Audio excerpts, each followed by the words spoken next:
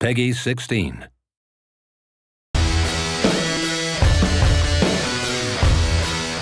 In the next 48 hours, game developer Monolith and parent company Warner Brothers Interactive Entertainment hope to gain new insight into a top-secret, unannounced console-based MOBA game that is entering the final stages of development.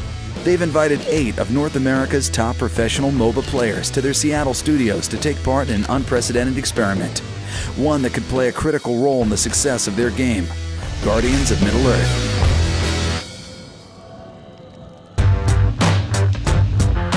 We're really excited to show you the game today. We've been working on this for a while now and been holding back, so you're kind of the first public to be able to see it who are actual hardcore gamers or MOBA players. So we're really excited about that. Before the developers can start collecting feedback, they need to get the pro players up to speed on the game's mechanics and key systems. A couple things we wanted to do was make the matches faster. We thought gamers would want to be in and out and on to the next round faster than you typically find in a PC MOBA. The other thing is, in general, all of the things that you put on your loadout are going to be stuff you slowly progress to unlock over the course of playing, leveling your profile, and earning coins to use to unlock all these different things. Bringing in a group of professional MOBA players to sort of give us feedback is a huge win for us trying to feel it out. Obviously, our day job is trying to make the game.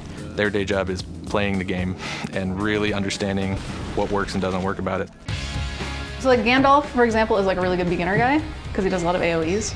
So one thing we'll probably do, I think we've talked about it at least, is like mark guys, whether they're sort of beginner or like medium or hard guys to play. We really hope to make Guardians of Middle-earth a more fast-paced game since it's on the console. We know that console gamers usually want to jump into a round, finish the round, win or lose, and then start a new game. So we really wanted the matches to be short and action-packed. As we really nail down exactly all the features in the game, finish all the feature work, we're going to be able to incorporate some of this feedback.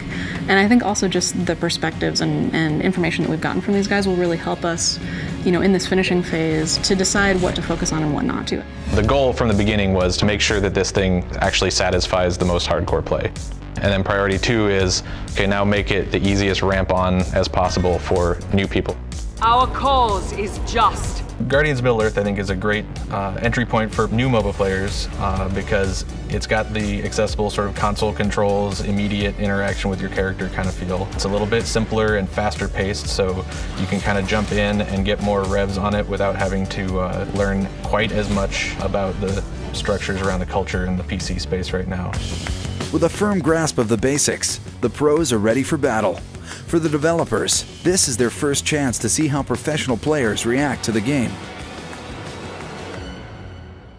Right bumper? Right there, what does that mean? So you leveled up, so hold it down. I was never going straight for professional gaming. When I started, it was just a passion. I really liked playing competitively, and I just liked trying to win. So we did the intro this morning, got a bunch of feedback from you guys already, just digging into the menus and everything. So finally gonna actually start a 5-on-5 match. You actually play against each other, or at least the 8 pros, and then we'll have 2 of the developers in the last couple slots here. So now you have 1 minute to do your loadouts, if you haven't already set them up. But right now they're trying to defend, their tower is actually being pushed a little already. But they have 2 Guardians in the bottom lane trying to push back. He's about to kill Legolas, he did, he finished Legolas. The biggest surprise of the day so far is how quick they adapt to the controls. Soren's fun because he has like a dash that also stealths him, so you can dash behind enemy lines and stealth and then knock guys back into your tower, which is really awesome. It's been fun to really pick out those things that I think that fans of the lore are going to recognize, but also I think gamers will recognize how much depth there is behind each of these characters. The developers are working towards a balanced game where no one player has a distinct advantage and matches end around a sweet spot of 15 minutes. But the players are finding that not all Guardians are created equal, and matches last twice as long as expected. Oh, now you're going to prolong it because you're actually going to kill all of them, huh? Oh my god. That was close. Oh that was my close. god. I think I just 1v5'd them and then killed everybody. I started playing games, well, I wouldn't say professionally, but I started playing games a lot as an escape from reality, I guess, and now it is the reality, so I'm quite happy with that.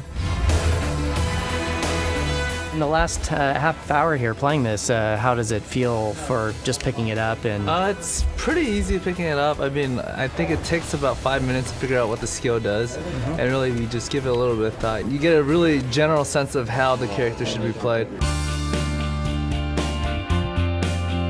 I think the biggest struggle for me was like trying to figure out how to use my ultimate as a melee squishy DPS that also has a melee ultimate, where I'm like, oh man, it's AoE, I want to hit as many people as I'm dead.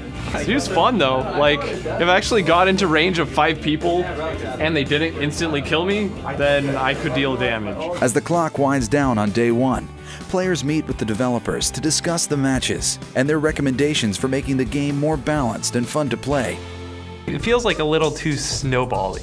You know what I mean? one of our major issues in the game right now is snowballing experience levels, where one team will get ahead in experience levels compared to the other team, and it's a very hard pull to try to get the other team back again, to make a shift back if their player skill dominates over the other team. If the team drags it out until level 14, everybody would be at their maximum potential, and it's really just going to come down to who is going to fight better, who's going to perform better in a team fight environment. Essentially, at some point in time, you can't end the game because the soldiers aren't killing towers quickly enough, and people are just wiping the waves, and that kind of stagnates the game as well.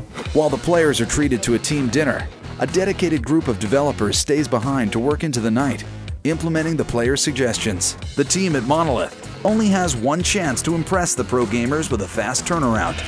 As the game's delivery deadline looms, the players will have one more day to play Guardians of Middle-earth, test the changes, and offer a final assessment.